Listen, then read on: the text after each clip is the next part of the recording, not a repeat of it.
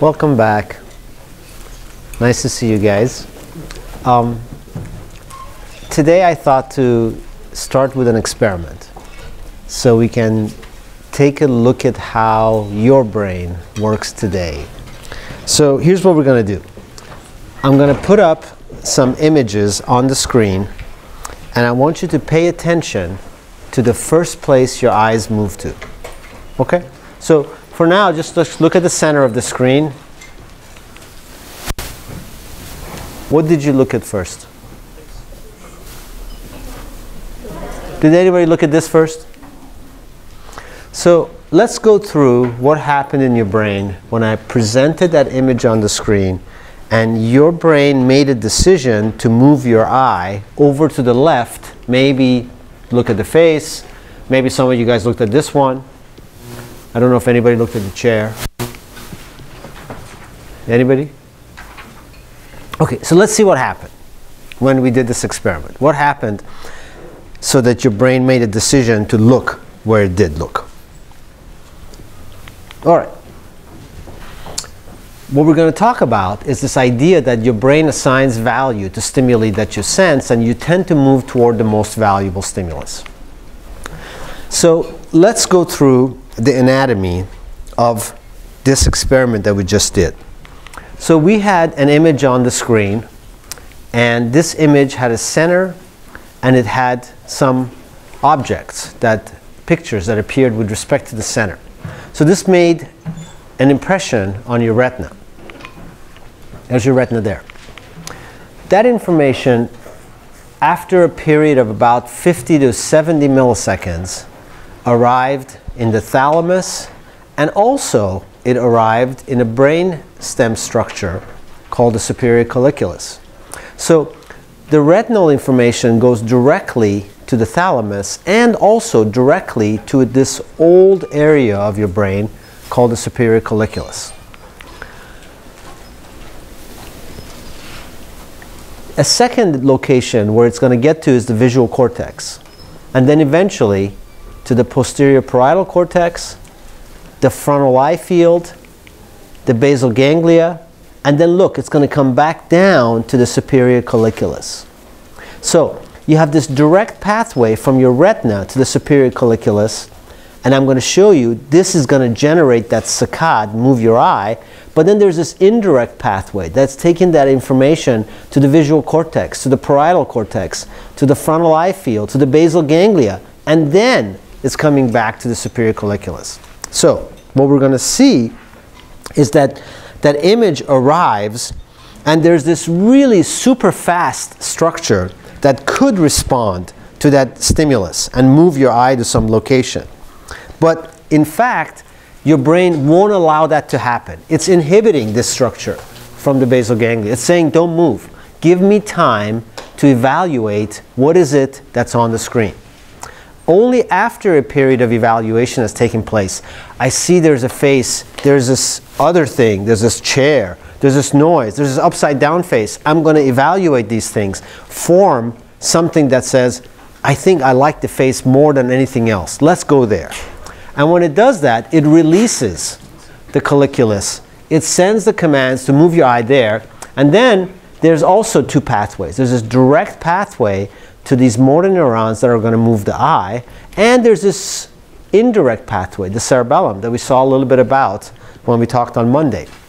Eventually, that information gets to the motor neurons. It gets to the muscles. Boom, it moves your eye. This takes about 200 milliseconds. That's what happened when the image was displayed. You made a decision. Your eyes moved to that location. And so it's a very rapid way by which two things are happening. One, you have information that arrives to a location that could generate a saccade, but it's prevented from doing so. Why? Because the cortex needs time to evaluate what is it that you're seeing, assign a value, to the various parts of that image. Then once you decide to make the movement, I want to move over here, these commands are sent to the eye muscles. A copy of it goes to the cerebellum, and that's going to make the eye actually move in a way that's correct, precise. So basically, cerebellar patients, people who have deficits here, make saccades, but they miss the target. They go too far, or they go not far enough. They call it dysmetria. So your ability to make precise movements each and every time comes because this structure, the one that we talked about on Monday, that makes predictions as movements are taking place, is guiding it. Today, most of what we're going to be talking about is how does this value function forming? How do we assign these stimuli that we make decisions toward some value? And we're going to talk about reward and effort, and we're going to talk about how do we incorporate these things, and then we make a movement. Okay, but we're going to begin with what the colliculus sees. So suppose you're looking at the center of this screen here, right there, and then this is to the right, and this is to the left, this is up, and this is down. And at time 0, here's the information that's on the screen. There's that face upside down, face right side up, and the chair and noise. So at about 100 milliseconds after this image appears on your retina, the colliculus receives this information. You have two colliculi. There's a colliculus on the right side of your brainstem. There's a colliculus on the left side of your brainstem. This is a particularly important, historically, the information that I'm telling you now, to us at Johns Hopkins, because the person who figured all this out, his name was David Robinson, and he was a professor. He was one of the first professors of biomedical engineering who figured out the colliculus and how it encodes visual stimuli. So this is the right colliculus, this is the left colliculus. You notice there's this graduation of the map of the visual space. So the right colliculus is going to see the information to the left of the center, and the left colliculus sees the information to the right. And this is 2 degrees, 10 degrees, 20 degrees, 40 degrees in this way. And in this direction is vertical. So let me show you how that map looks like. So here's the center. And the center is going to map onto this part of the colliculus. It's called the rostral pole. All right, a vector that moves to the left, say 180 degrees, is going to map on right here. That vector here is going to activate cells here. A vector that goes in this direction is going to activate the colliculus there. And the green vector here is going to activate the right colliculus here. Okay, so we're getting a topography of the visual space onto the colliculus. The left visual space is mapped onto the right superior colliculus. So almost all vertebrates that I know of have this structure. A frog has this structure. So when a stimulus goes on, a bright light, it activates the colliculus of the frog, and the frog will pay attention to that region. It will orient itself to it. Now you can control what you will orient yourself, because you don't just have the colliculus, you also have your entire cortex. And your entire cortex is responsible for determining, is this stimulus something that I should pay attention to, or I want to ignore them? It's like there's some important person in this room, I know they're important, but I don't want to look at them.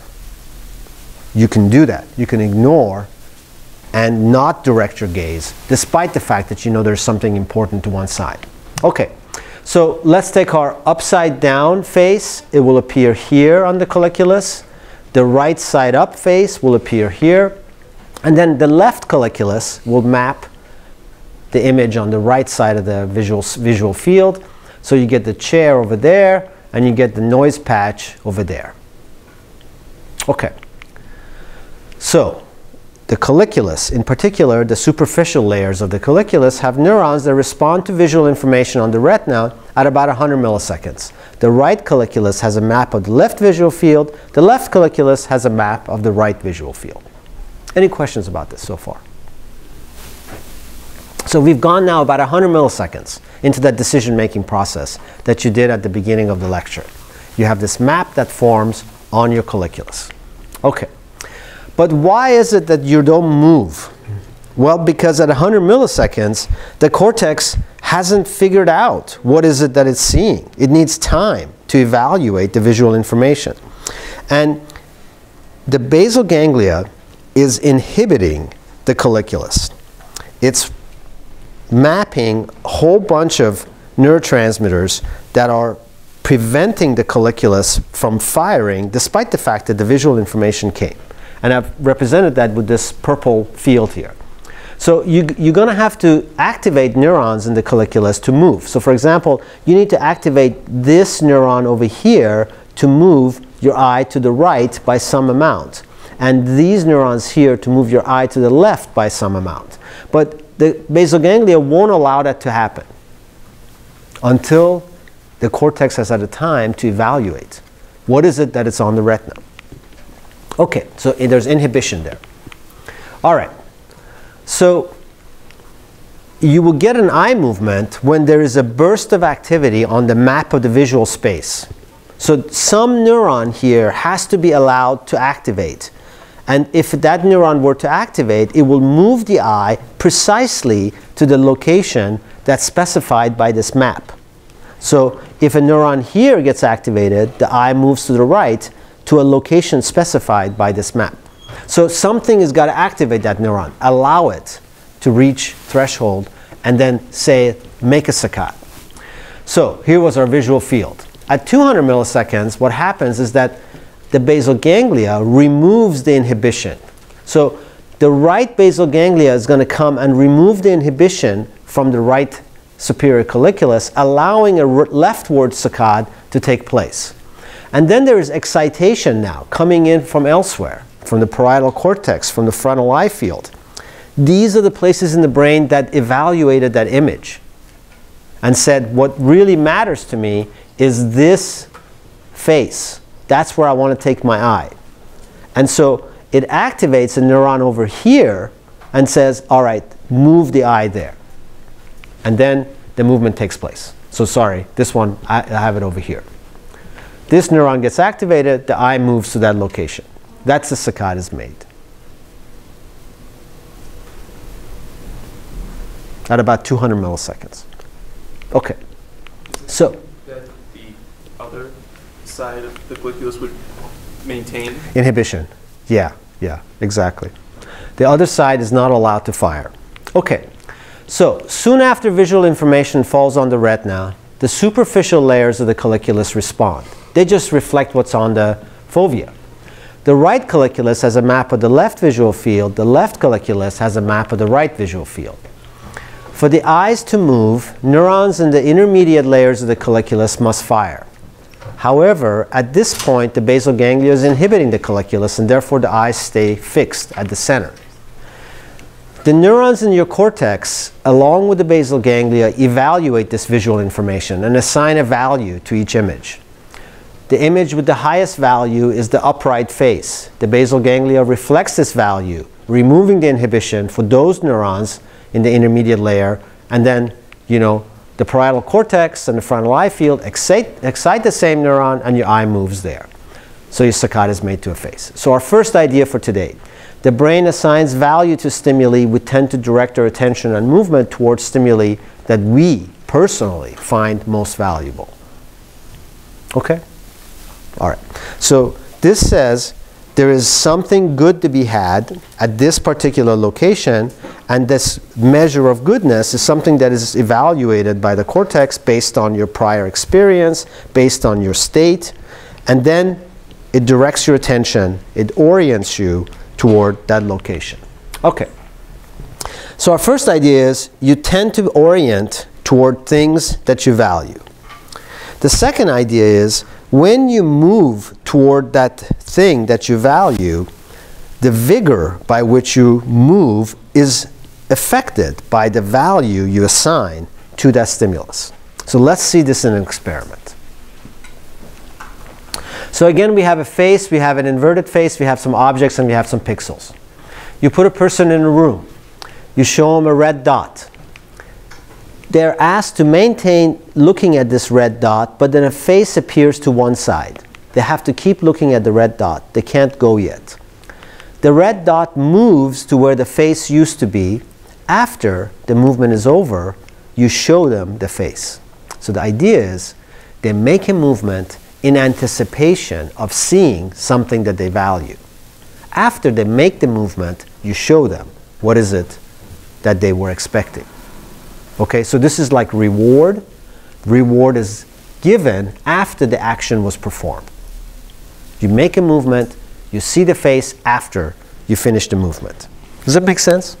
Okay, we're going to compare now the movement that you made when you anticipated seeing a face versus you anticipated seeing something else, like say noise. And here's what happens.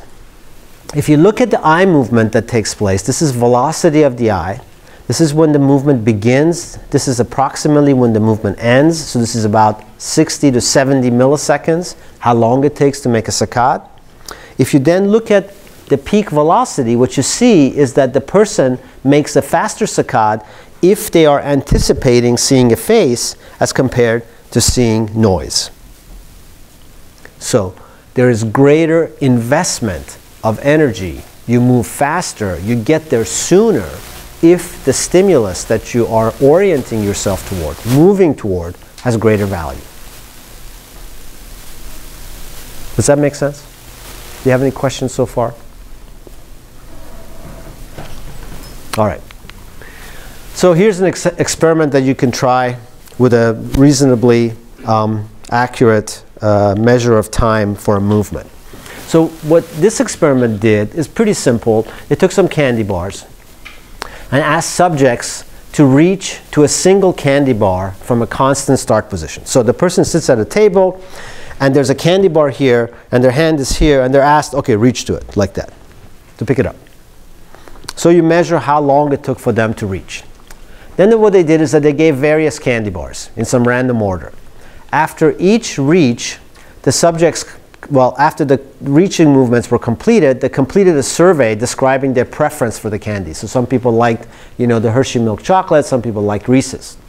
And then what they did is that they looked to see what was the speed of their movement, the reach duration.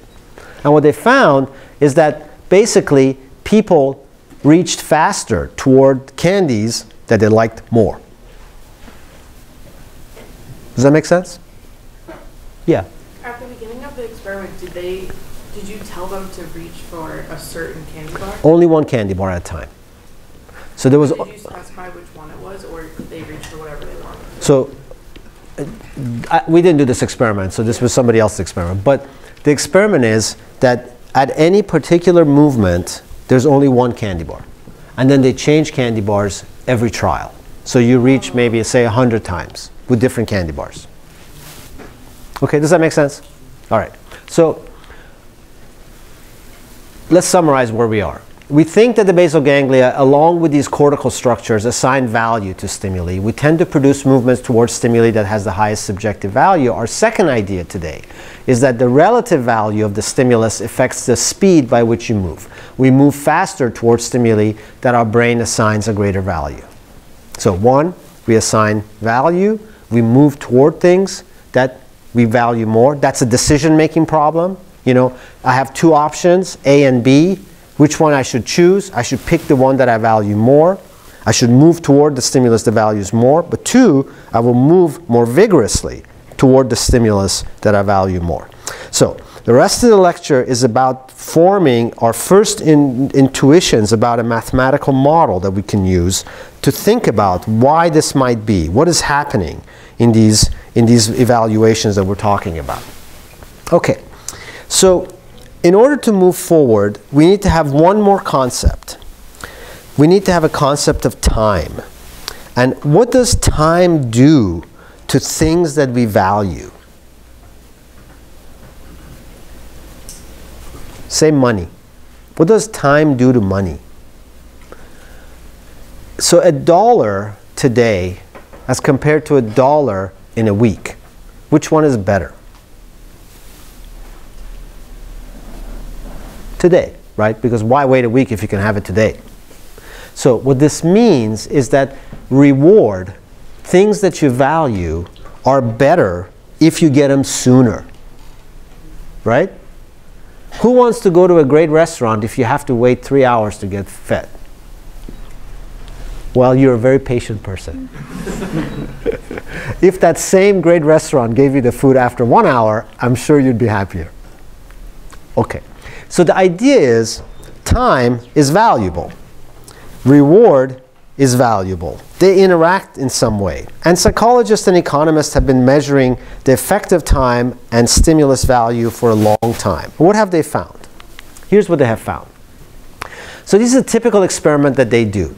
They say, all right, what would you like if I have a choice to make? So would you prefer, say, $1,000 in 5 years or $200 today?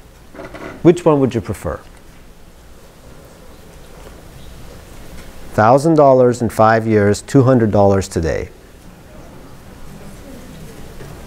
What do you like? $200 today.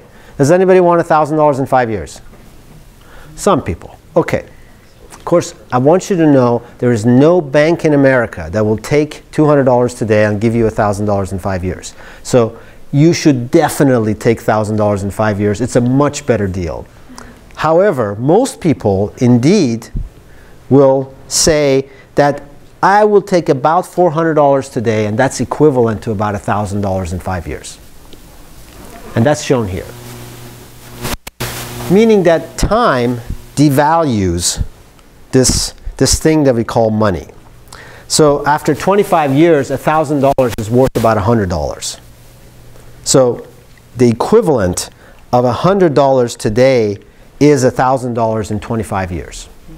Whereas the equivalent of $400 today is about $1,000 in 5 years. So time devalues money. And economists and psychologists, they do these experiments on people. And they ask, okay, make a choice between X amount of money now, Y amount of money later.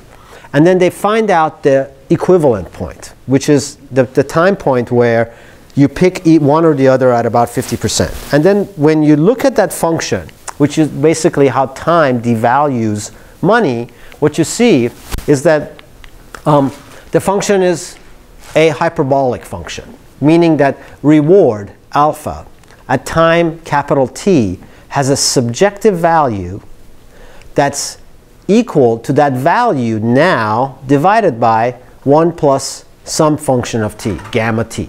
So that's this hyperbolic function, which means that $1,000 now has to be divided by time to give me its value at a year, 5 years, 10 years. Okay? So time devalues reward. At least when it comes to money, that's the case. And this is also true for, juice or food or any other commodity that you can think of that would have value for the purpose of making a decision. So what this tells us is that the reward that we're seeking is better for us to get it earlier than it is to get it later. So you should try to move as fast as you can, because the earlier you get there, the better it is. But on Monday, we saw that, well, if you move fast, you're going to have to spend a lot of energy, motor commands to get there. And you might be inaccurate in the movements you make. So there must be some balance between getting as much reward as possible, as early as possible, and spending as little effort as possible to get there. Right? So there's got to be some balance between these guys. So that's what we were trying to do. Put together a simple equation that can put these things together. All right. So this was our objective value of reward. This is our subjective value. And this is what the discounting is. So because time discounts the value of the stimulus, the faster we acquire reward, the better. So why don't we always move as fast as possible? Because fast movements require greater energy. And so you have to pay a cost to get there, to get the reward. So let me show you what we know about energy and speed of movements. So for saccades, we don't know anything. We don't know anything about what's the effort associated with making an eye movement. But we know a lot about energy when it comes to other kinds of things, like walking. So we know how your body spends energy as a function of speed by which you walk. So we can ask this question, how fast should you walk to a coffee shop? Well, it depends on how good is the coffee shop for you and how much energy it takes for you to walk as a function of speed. So then, if we put these two things together, we'll be able to come up with the optimum speed to walk to maximize some function that is comparing reward and effort. So let's talk about energetic consumption of a movement that we can measure, in this case, walking. So this work was done a long time ago, more than 50 years ago, and here's what the data looks like. So on the x-axis is the speed of walking. So the average speed, so there's some distance that the person has to cover, and then you look at, well, what's the average speed by which they walk? And you could have them walk really slowly, or you could have them really fast. And on the y-axis here is this energetic consumption per minute normalized by their weight. So the energy that they are consuming as they're walking as a function of the speed by which they're walking. And it's very clear, right, that energetic consumption is increasing as a function of the squared speed of walking. Okay, so this is the squared average speed. And so this function is written for you here. E dot has a baseline, some number that says that's the metabolic cost of being alive, plus there's this cost associated with walking, which is dependent on the square of the speed. Okay, so the faster you walk, the more energy you're going to spend, and it goes up as a squared value. Energetic consumption per minute, the rate of energy consumption per minute is going up as a function of the squared of the speed of the movement. So we now have a way to think about the energy that you spend in order to move. All right. So what does this do for us? Well, here was our equation that said the average rate of energetic expenditure as a function of speed of the movement. So we have to cover a certain distance, say 100 meters. So what we can do is to take our energy here, joules per minute per kilogram, and divide it by speed, x dot. And when we do that, we get energy per unit distance, joules per meter per kilogram, which is E dot divided by x dot. So which is telling us how much energy per distance are we spending in order to make this movement. Energy per meter per kilogram. It comes from dividing E dot by x dot. And you get a function that looks like this. So if you take this function, E dot is equal to some constant plus x dot squared, divided by x dot, what you're going to get is that you're going to get 29 divided by x dot plus a constant times x dot. So you're going to get a function that has a form like this. It has a minimum. And this says that if you walk at this speed, you're going to spend the least amount of energy per unit of distance of meters. That's the optimum speed to walk if you want to minimize the energy that you spend. The total energy that you spend will be minimized if you walk at this speed. And biomechanists have known this for a long time. They have understood that animals, if they wanted to conserve energy, which seems like an important thing to do, they should move at a speed that comes from a function that looks like this. But of course, you don't always walk the same speed, right? You sometimes walk fast, sometimes you walk slow, sometimes you run. Why? Because there is a reason to move. You don't just move to conserve energy, you move to get to where the reward is.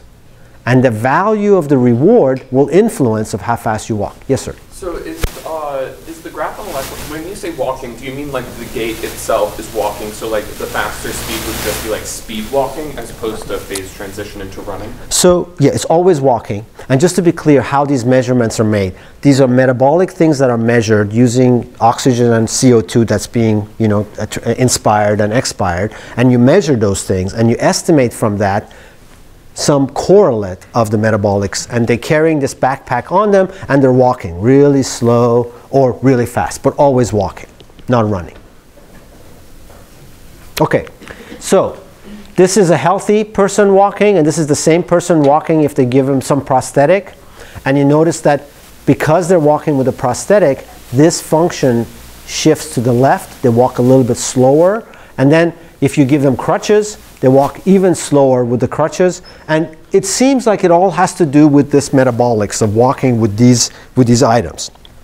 People tend to walk near the speed that is minimizing their energetic costs. And it's not just people, all kinds of animals, horses, elephants, many animals that people have looked at, scientists have looked at, tend to walk at the minimum speed. Yes, sir? Why is the energy expenditure increases as we go more slowly? Yeah. It's because, so it's this equation. Let's look at this equation. So this equation, if we divide this by x dot, we get what's on the y-axis, right? Okay. On the left side, you have this constant divided by x dot, which means that as x dot is increasing, this is decreasing.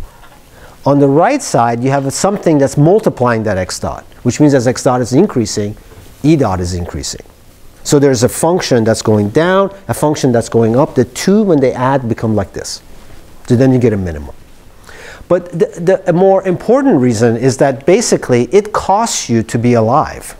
And if you're going to walk really slow, then that's going to be an important factor. Whereas it costs you to walk. The cost of walking is always increasing as the speed is increasing. Yes, sir? How much does this correlate with a mechanical and mechanical forces? Yeah, I think pretty close. Yeah. So, you know, if one had a very nice biomechanical model of the problem of walking, including the muscles and the moment arms and so forth, I think it would be pretty close to the kinetic energy required. In addition, then of course you need the cost of being alive.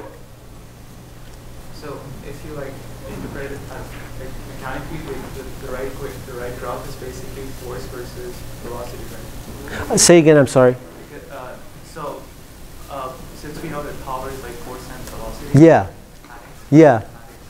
So the equation on the y-axis is when you do e dot by x dot. Yeah. Pretty much like Force. Yeah. So you're saying that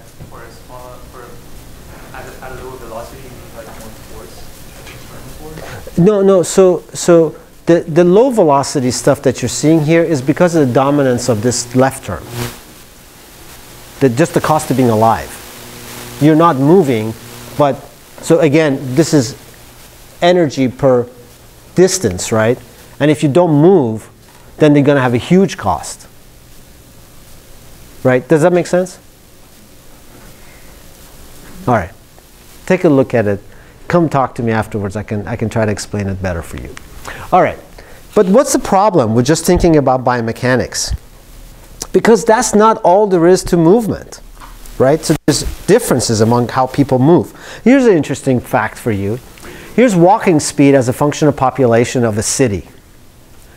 And people walk a lot faster in cities that are, you know, like New York, than they walk in smaller towns.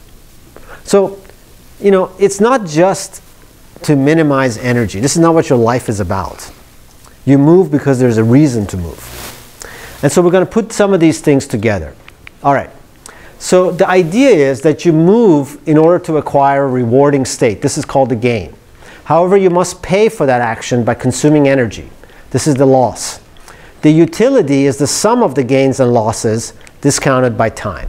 And we should move that maximizes this utility, this measure that's going to combine energy that we gain because of the reward that we assume at the end of our movement, energy that we consume to get there, because of the effort that we spend divided by time it takes to get there. So here's our little equation to put these things together. So on the left is what we call a utility. Here's the reason why you're moving, because you want to maximize something called a utility. You have a reward that you expect to get at the end. This is your reward. And then there's some effort that you're going to spend. This is your energetic cost of the movement it takes to move. And it depends on time. So if you move really slow, you're going to have a different energetic cost than if you move really fast. So T is the duration of your movement. Alpha is the reward that you will get. E is the energy you have to spend to get to the reward. You can think of this equation as the same problem as any decision. You want to, perform an action. Decide where to go to college. Well, you have to think about, all right, the reward that I'm going to get when I graduate, the effort that I'm going to have to spend, and the money that I have to spend to get that degree, divided by time. How soon can I get out? These are the things that go into making a decision. But we're going to talk about it in a framework that we can manipulate the equation and do actual experiments on it. You know, it's hard to do experiments on the stuff I talked about. On the bottom, we have time. How long did it take to make the movement? And then there's some temporal discount factor. Some people think of this as impulsivity. Some people can't wait to get out. That for them, time goes a lot faster than others. Others seem to be patient. Perhaps that's reflected in this gamma factor, the thing that says how fast time discounts reward. So if you're a person that can wait 5 years for $1,000, whereas you're another kind of a person that has to have $300 now, perhaps that's a reflection on how gamma is discounting reward, if that's an accurate measure of how you make decisions. All right, so here's idea number 3. The value of an action is in terms of reward at stake, the effort, and discounted by the time it takes to complete the action and acquire reward. So we have an equation now, and we want to use this equation to understand why is it that reward makes movements faster. Where does this come from? All right. How does energy vary? Okay, so let's get back to our energy equation. So we have a rate. This is the total rate of energy consumption per unit of mass during walking. It's a constant plus another constant times velocity squared. The net energy per unit of mass during walking is just this term here. So A is just the cost of being alive. CV squared is the cost associated with walking itself. The energy that you consume per unit of mass as a function of distance and duration is just the integral of this with respect to time. So V is distance divided by time. That's velocity. So when I integrate this with respect to time, I get the total energy that I'm going to consume per unit of mass as a function of distance and duration. So you see, the total unit of energy depends on distance, it depends on duration of the movement. Okay, so one could measure this for various kinds of things. This is for reaching movements, for example. And you can see that, well, you know, if I move really slow, the energy that it takes, the total energy it takes for me to make that movement is dropping. If I move with a higher distance, longer distance, it's a little bit higher. And so you can get an estimate of the C that we were talking about for reaching. And then we have the total energy consumption as a function of mass, distance, and duration of the movement. So here's our function that says how much energy during reaching you will spend as a function of the mass that you're carrying, as a function of the distance that you're reaching, as a function of the duration of the reach. So T, the duration of the reach, D, distance of the reach, M, what is the mass that you're carrying? Okay? So we have a measure of effort now. How much energy it takes to reach. So let's add now reward, and let's see what should be the speed by which you reach. Let's manipulate reward, give you a better candy than the one before. And let's see if we increase reward, do you reach faster, and so forth. All right. So we have reward and effort now. Here's our function. This is the goodness of this movement. Why are you moving? Because to acquire reward. How much effort does it take to move? Here's your effort. And here's the time that we're going to have to figure out. So let's look at the left part of this equation. Alpha divided by 1 plus gamma t, just this left part. I plotted it here for you. So the sooner you get to your candy bar, the better. Because this function is largest over there, right? However, the right part of this equation, this part, is plotted here. You see, if you move really fast, you're going to have to spend a ton of energy to do it. So this is the left part, this is the right part. You sum them together, you get this J. And you see it's got a peak. So if you want to maximize utility, there's a particular duration of the movement that maximizes that. Okay? So we have a function that has a maximum. So what we want to know is that how does this maximum vary with things like reward, things like distance, things like mass. So this says if you have some reward alpha and you have some effort function that looks like this, and this is your utility of the action, well then there's this duration of the movement that if you move at this duration, you're going to maximize this utility. Okay? All right. That's the optimum movement duration. All right, so here was our equation. Reward, effort, utility. All right, so we want to find the time t that maximizes this utility, because that's the optimum duration of my movement. If I want to live in such a way that I maximize the utility of my actions, every action that I perform should be done in such a way that I get the most out of that movement. And by most means get as much utility as you can. So how do I maximize this? Well, I find its derivative with respect to time, the duration of my movement, right? Because I want to know the time duration that maximizes this function. Well, that's going to occur when this derivative, which is derivative of this function with respect to t, is equal to 0, right? Just to be clear, let's go back to our function here. See, at this location, the derivative of j with respect to t is 0. So let's find the derivative of j with respect to t, set it equal to 0, solve for t. Here's what you find. So when you set this equation equal to 0, all you have is the numerator. The numerator has a t and has a t squared. So when you solve this equation, you get a quadratic formula. That's the duration of the movement that maximizes the utility. So let's look inside this equation. Let's see what we see. So what we see is that in the numerator, you have mass, you have distance, which means that as mass and distance increase, the duration of the movement should increase. As mass increases, utility decreases. The option is less preferred. Duration of the movement increases. So the optimum movement will become longer in duration, slower, as mass increases, because the numerator is getting bigger. But look at what happens to our j function.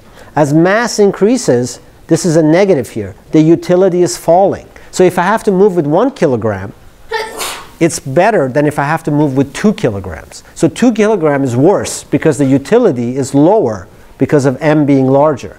And the second equation tells me how fast I should move, because it tells me that a mass that's larger, you should move slower with it. And of course, this is what we do, right? If you have a heavy backpack on, you don't walk as fast as if you have no backpack on. Yeah? Is it also, does this also partially explain why some people who have like suffer from obesity or something find it so difficult in order to motivate themselves to like exercise and that sort of stuff? So if the body mass is large, then of course the metabolic costs will become large as well. So it's just costs individuals more to do things because they weigh more. In terms of motivation, entirely different topic. Yeah. So you know, so far we're just very objective things like reward and effort. I mean, as objective as you can be on what a reward is, because that also depends on you, right? It depends on how much valuable to you is an eclair versus a cheesecake. Which one is better? Well, it depends on your taste. Effort also, who knows what the way the brain evaluates effort. What we've done so far is to objectively think about it in terms of energetic cost of the movement. But in reality, the way your brain measures effort, who knows? Quite complicated. Divide that by time. The basic idea so far, though, I want you to know, is that by defining a utility, that you have reward, effort, and time, you have a measure of the goodness of the action, meaning that as mass increases, then the utility decreases. Movement with 2 kilograms is has less goodness in it for me than movement with 1 kilogram. That's number one. And two, the movement that I actually make with 2 kilogram will be slower because time will be longer, the duration of the movement. Alpha, which is our reward, has the opposite effect. So as reward increases, J increases. It says the utility is higher when I'm moving toward the thing that I like, the reward that I'm going to get. But look at time here. In the numerator, you have an alpha that has a square root in it. In the denominator, you have an alpha that does not have a square root in it. But this says is that as alpha increases, duration decreases. meaning you will move faster when reward increases. So that's what I have here. As reward increases, utility increases, and duration of the movement decreases. So, two basic concepts with this function. One, utility tells us the goodness of the action. As reward increases, the goodness of what I'm doing, what's the purpose of my movement, it goes higher. I should pick a movement that has higher utility toward the stimulus that, that I prefer than the stimulus that I don't prefer. Second, the derivative of that utility with respect to duration tells me how I should move, whether I should move rapidly or I should move slowly. And the variables that affect the utility, choices that you make, are the same variables that affect the derivative, actions that you produce.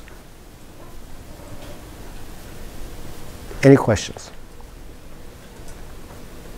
Yeah. So changing the candy bar just changes the alpha? Yes. And for some, that increases. For others, it decreases. Yeah. All right. So as you increase reward, you go from alpha 1 to alpha 2. Here's what you're doing to your utility. Your utility is higher, but notice, the peak shifts earlier. So the movement vigor has increased. You move more rapidly toward the stimulus that you like more. As you increase mass, utility falls, and the movement becomes slower. All right. So let me summarize. We started by talking about eye movement. The basal ganglia, along with the parietal cortex and the frontal lobe, assign value to the stimulus that are available to you. You tend to produce movements toward things that have the highest subjective value. The relative value of the stimulus affects movement speed. We move faster towards stimuli that assigns a greater value. Because time discounts the value of the stimulus, $1,000 now is definitely more valuable than $1,000 tomorrow. The faster we acquire the rewarding stimulus, the sooner that we require it, the better. However, if we have to do things to acquire that stimulus, if we have to move fast to acquire that stimulus, that's going to require energy. The utility of movement, we can think of it as a sum of gains and losses of that movement, discounted by time. Reward we attain is the gain, energy we spend is the loss. So we had a simple equation. We have utility, we have subjective value of reward, we have energetic cost, we have duration of the movement, and we have the temporal discount factor. So this background gives you a sense of this concept of utility and how much we spend things, how much we might make decisions and how we might make movements. But it's really just the beginning of this way of thinking, because it's much more complicated than the story I've been telling you. I just want to give you a sense of that. Let me give you an example. Think about Halloween.